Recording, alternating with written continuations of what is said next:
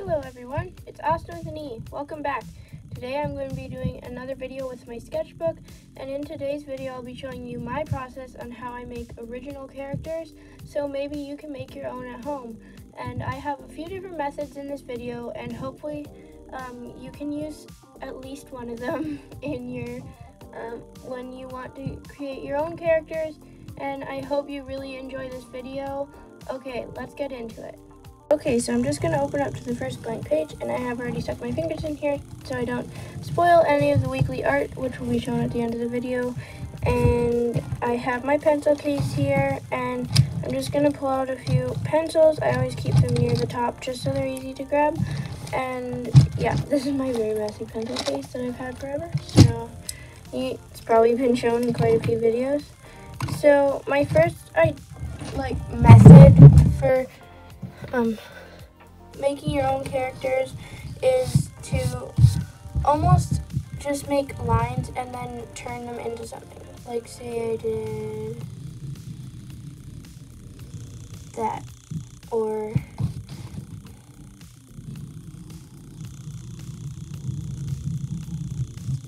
so just to do scribbles, just wavy lines, and you have to turn them into something. So now I can keep going with that line, and oh look, that might be a face looking this way, and you can make it have big lips with just like a cute face. You can do really whatever you want with this method, and it just is almost like a character generator. You can just make up whatever you want, and I've been having fun drawing feet on my characters lately. I sometimes just do nubs, but I've been drawing little toes, and I think it's really cute. And ooh, yes, I think this face is gonna be really cute. Ooh, I like it. Okay, so, and whenever I think a character needs something, stick a bow tie on there. I think that's basically one of my signature things now. And now you can give him a little belly and another foot. Actually, it might be a little more purple than that. Okay, so now you have a character, but he might be missing something. What's the story with your character? That's what I like making up. I like giving a story for different characters. Like, see, I like giving them names and thinking of what's going on in this picture. And I always like my arms to be drawn like this, where they kind of go backwards, because I think it's almost like the Peanuts. You know how the Peanuts walk around like that? And I think it's super cute. So what can he be looking at that he's amazed with? What about, because he looks kind of like, ooh, that looks good. So, you know what we can draw? A very wonky circle. Can anyone guess what I'm drawing yet? You guessed it, it's a donut. So then you can just keep adding little things to your character. Actually, I don't like those eyebrows. I always try to draw characters with eyebrows, and then I decide I like it better without eyebrows. So it always ends up without eyebrows. That's just the way my characters always end up. You can keep adding little things like a little tongue, or what else can we add? A belly button. Okay, so now let's go over, or actually we can put some he's so you can tell that's what he's looking at, like a floating dot. And then this one, he can be a grumpier character, and he can be standing this time instead of just sitting there. So he's got little feet with toes. And none of your drawings are going to be perfect. So I kind of just go with that it's not going to be perfect. It could be a little bit derpy and wonky. And maybe we can give him a very flat tall head. And maybe he's got teeth.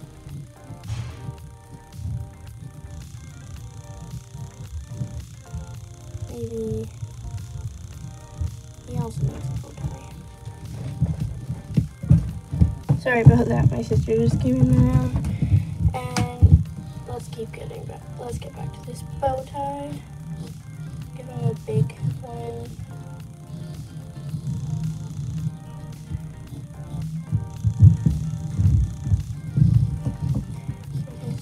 Can be kind of at his side.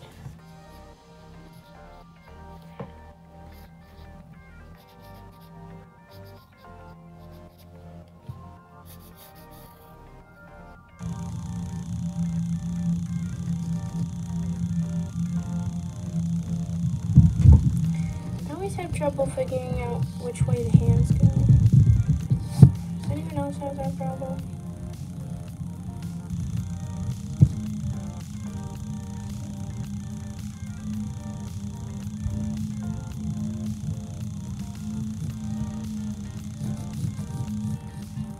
And what kind of face should we give him? And tiny eyes right here. I think that would be cute.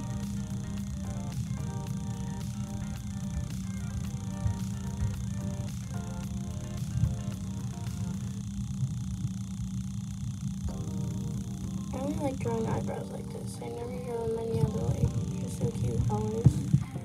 So he can have a belly button too. Should we give him some big ears? Yes, that's cute. I like that. Kind of like troll ears.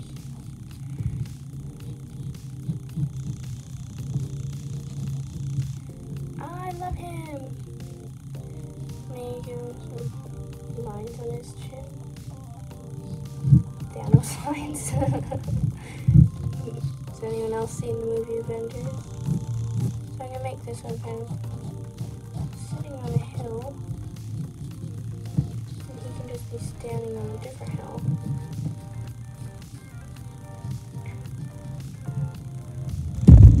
Ooh, I like these characters.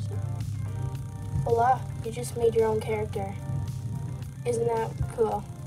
Okay, so now I'm going to color them, but I'll speed that part up so you guys don't have to watch the whole thing. And, okay, I'll be back in a minute after these are colored.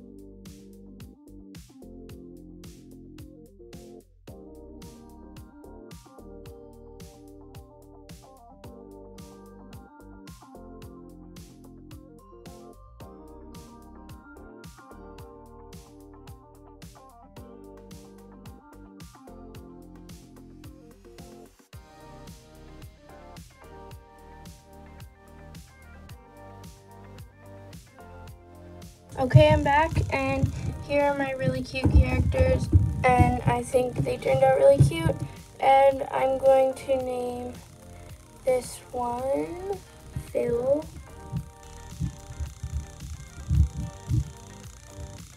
and this one Eddie.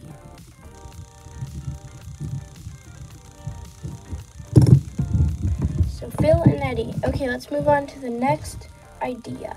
Okay, so the next idea is get inspiration from something. So I think I'm gonna do so I made this drawing today, and this is a real Luna moth wing that I taped down. And I also did all these pressed flowers. So I think we should do something inspired by nature. Don't you think? I think that would be cool. So these are forget-me-nots. This is a strawberry plant. This is some sort of crab apple. Yeah, so these are just things that I collected outside, and I think we should make a character inspired by them that looks a little bit like this. So we'll go past that one, Phil. And okay, so I think we should do, I like doing on different characters. I think we should make it like that one. with a really big, cute head, staring forward instead of sideways. And let's give him a long... Ooh, I just had a good idea. Okay, so we'll give it a long neck like a plant. And we'll get 2 cute arms. Let's see if you guys can guess. And I'm gonna give him little leaf feet. Oh, look at cute. Oh, look at this. This is so cute. Yes, look at his leaf feet. Oh, I love it. Okay, so I like giving all of my characters super simple. Just make them sad. I love sad characters. We can fix it. That pencil doesn't have a very good pencil erasers here.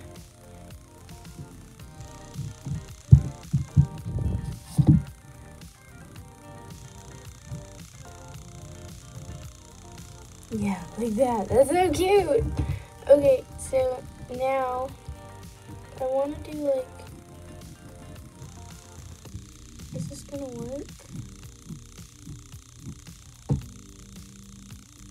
Like dandelion puffs. Is that a cute idea to do his hair? Like dandelion puffs.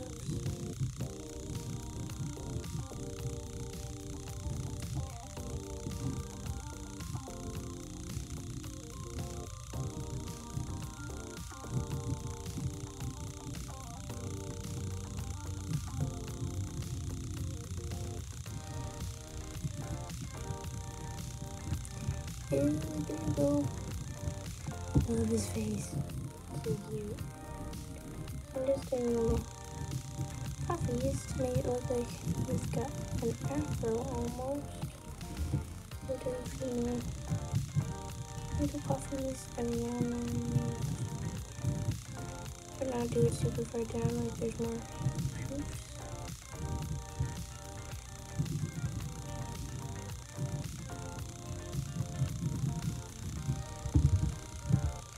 Yep, it's working. Doing more. Looking good. Do something like this.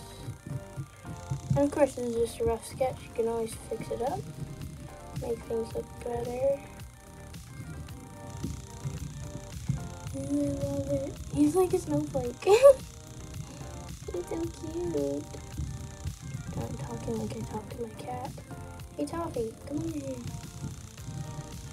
Yeah, Toffee's my cat, and I've drawn her in one of my Create This Book episodes.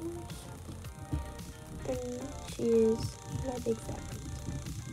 So Siamese cats are supposed to be only 8 to 12 pounds, and she's 18, so she's very overweight. I love him! Yes, I think we should give him some food for him. But no, I want it to be more down at its side. Like skinny little twig. He's so cute! Oh, I love him. Okay, so now that we got one down, let's try to do another one. Actually, no, I want to add little leaf ears. Oh, I'm dying. It's so cute. I think his one eye is lower than the other one.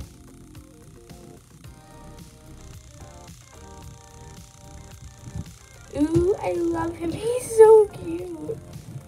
Oh, he's so cute. Okay, so what else? What other kind of plant?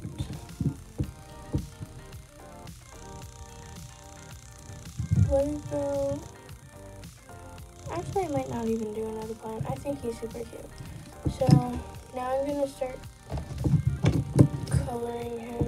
So I'm gonna get brown and some different grays and blues.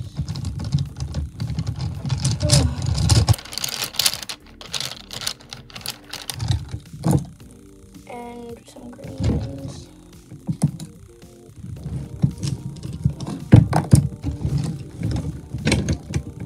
song stuck in my head because I just watched the trailer for Sing #2, and I'm super excited. The background music in it is so good. Look it up on YouTube. It's such a good trailer. Looks like it'll be a really good movie. I can't wait to watch it because I really liked the first Sing. So I'm just gonna sharpen all these pencils.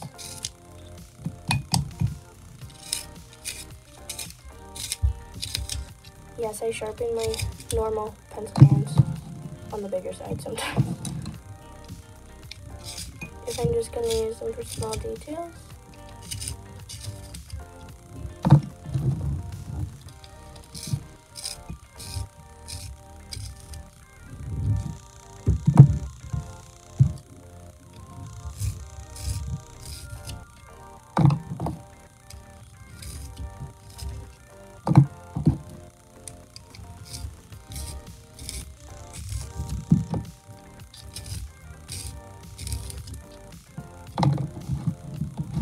Okay, so I'm gonna put these over here. Okay guys, you get to see something that doesn't happen very often. So this has been going for 2 or 3 weeks. And now you get to see what happens. This is my giant jar of pencils. Look how big it is. Look how full it is. So I've been collecting these for 5 months now, I think. Yeah, I go through a lot of sharpeners, and there's parts of my sharpener in here. Oh, there it is. I have another sharpener in here, I think.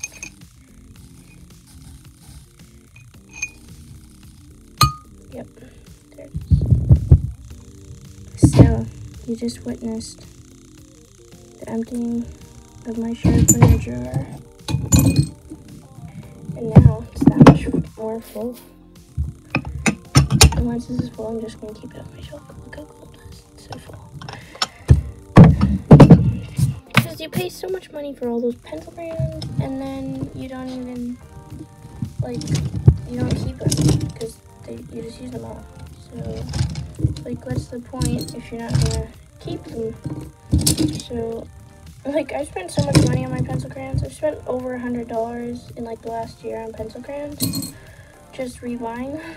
So, because I've rebought them, 4 times, I think, at this point. So, $120. So, yeah, I've spent lots of money on them. Where's my colors? Okay, I'll color this again off camera, and I think I might do some liner on this one, and I'm really excited. So, I'll be back when this one's colored.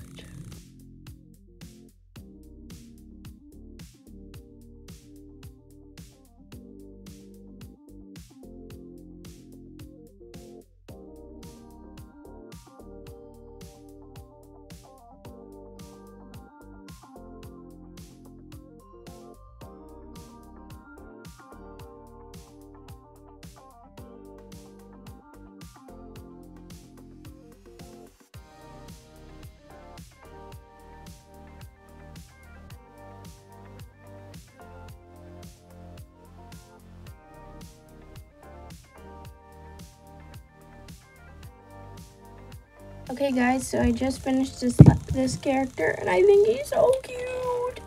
Okay, I'm gonna sign it. And I'm gonna name him Dandy.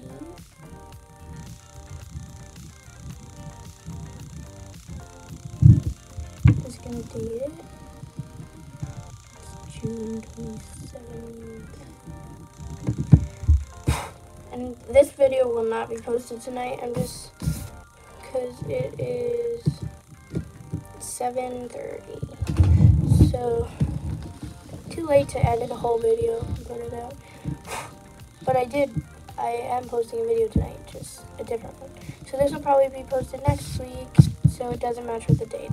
Just letting you know, okay.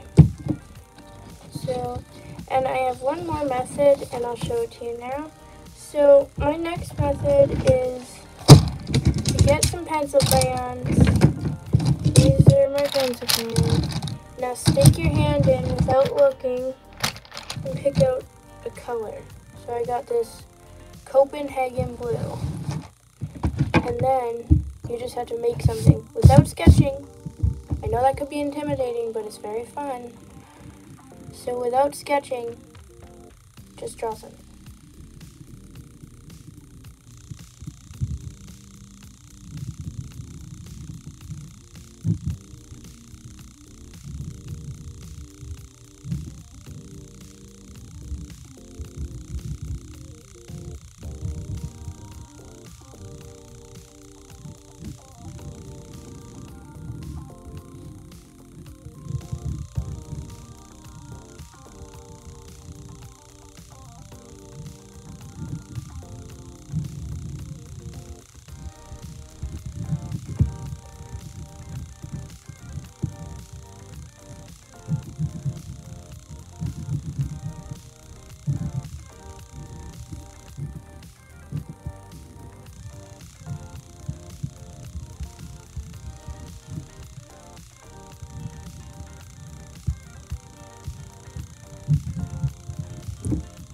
Okay, so now after you draw something, then you have to shade it with that color, which is really, really a fun thing to do.